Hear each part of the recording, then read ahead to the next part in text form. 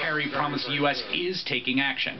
We are deeply concerned about what is happening in Iraq, and we are not concerned and waiting. But the assurances from the White House are not enough for Republicans. But it's not like we haven't seen over the last 5 or 6 months these terrorists moving in, taking control of western Iraq. Now they've taken control of Mosul. They're 100 miles from Baghdad. And what's the president doing? Taking a nap.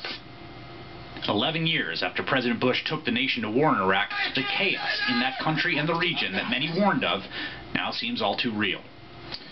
Joining me now, NBC News foreign correspondent Ayman Mohaldin. Ayman, can you tell us who ISIS is and how they have become so apparently fearsome and strong over the last several months? Sure. I mean, certainly ISIS is a group that was, as you mentioned in that report, founded late last year after they broke away from al-Qaeda. Now, there are several components to the group itself. One of its largest components have been former Iraqi army members, soldiers, members of the Sunni Arab community inside Iraq itself. They have been able, over the course of the last year or so, grown their ranks, grown their numbers by tapping into social resentment in the Sunni Arab communities of the western part of the country, and that has allowed them to grow.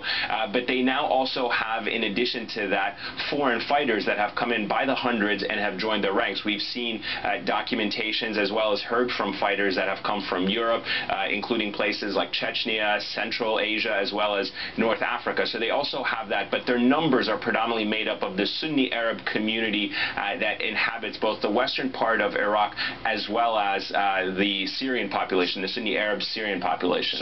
So those are the ones that really make the rank and file of ISIS. So what is next here? They now control Mosul, they control Tikrit, they are marching towards Baghdad. I guess the first question is, are they capable of taking Baghdad? Well, the short answer to that really is no. To take control of Baghdad would be extremely difficult. They don't have the numbers. Keep in mind, ISIS is about 3,000 to about 5,000, maybe as many as 8,000. To really try to take a city in the millions and to control it would be very difficult, given the fact that it is the central power of not only the Iraqi government, but also some of the more dominant Shia militias who really want to confront ISIS. Now, what is ISIS capable of doing in the coming months?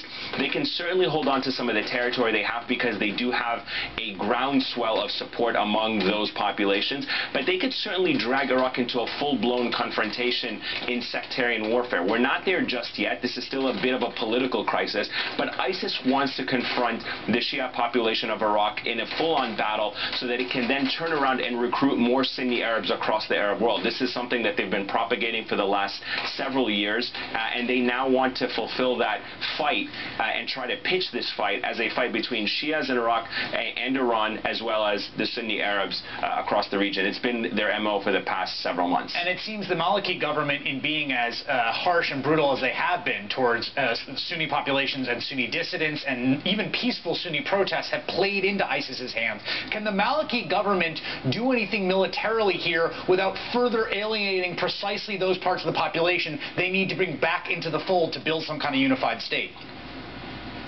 Well, militarily, the one thing they can do is try to mitigate some of these arms that are falling into the hands of ISIS. We've already seen the Iraqi Air Force today try and carry out airstrikes on some of the American-built air bases that the Iraqi army took over after the Americans withdrew, and they've tried to destroy some of the aircraft, some of the Humvees, some of the heavy weapons that are now falling into the hands of ISIS. But in terms of engaging in a full-on battle, it certainly does not favor the Iraqi army for two reasons. One, they would have to fight an urban warfare where, again, it's not something they're very well trained in, and more importantly, if they are going to deploy troops from Baghdad, from the central government, to confront the Sunni Arab populations, they would be fighting against a ground-well support of the population, and the population there right now is very disengaged with the Shia-led government in Baghdad. I would urge the administration to get all of our people out now. I think the people in the ISIS have as part of their agenda to attack our homeland. The next 9/11 is in the making.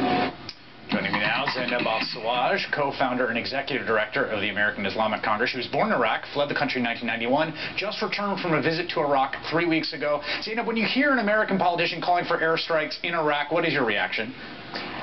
It's not, certainly is not happy news to hear, but it's unfortunate.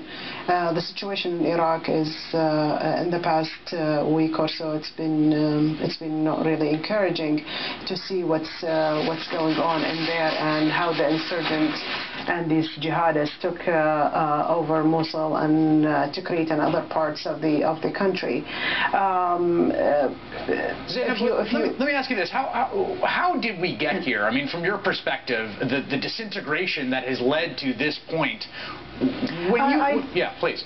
I think the situation is with the government, how the government was weak, not being able to include everyone under the umbrella. Even though the Sunni population in Iraq, they voted, they had seats in the parliament. I mean, the head of the parliament is a Sunni Arab from Mosul, and but there are a lot of negotiations and there are a lot of problems also, and these kind of problems led to the situation where we are right now, where the Al-Qaeda and these jihadists took advantage of and came to Iraq to fight that, what they call it, a war or a jihad against the Shiites, and they portray it as a fight, Sunni-Shia fight. Having been there recently, how intense is the feeling of sectarian division in the country right now between the Sunni minority and the Shia majority? It depends where you are in the country. In the urban cities, you don't hear much about it, but in certain areas that's been tense or been neglected, you hear a lot about that. Also, in which group you belong to. If you belong to a certain political group or a certain political party, then you certainly people align themselves with these political parties. That's always sectarian, or depends on which sect that they are from. On a daily basis, you see life is normal, but you see a lot of also suffering. Depends which area you are in, whether you are Sunni or a Shiite. Do you, just to be clear, the origin of the group that is now terrorizing much of Iraq, ISIS, they were formed in the cauldron of violence and chaos that was the American occupation in the country. I mean, they did not exist before the American invasion and occupation happened. Well, they used to have roots in Iraq, and but after the fall of Saddam's regime, their attacks have changed. Before, when Saddam was in power, they came to certain parts of Iraq and tried to spread their ideologies in terms of how they control women and how to cover them, and men as well, with their Salafi jihadist ideology. But Saddam's power was much more strong, and they could control them at that time. After the fall of Saddam's regime, they formed especially they are when the government become mainly Shiite, so these kind of their acts become more as a holy war or a jihad against the Shiites, because they do not align with the same ideology that they have. Now, in recent months, or in the past couple of years, they get more stronger in fighting in Syria. Yes, because the Syrian jihad there has so exploded across the border between Iraq and Syria. Exactly, and this Iraq was took a part of it, and the Iraqi government sent people to fight there. So it's become more a clear picture for people that they want to get back.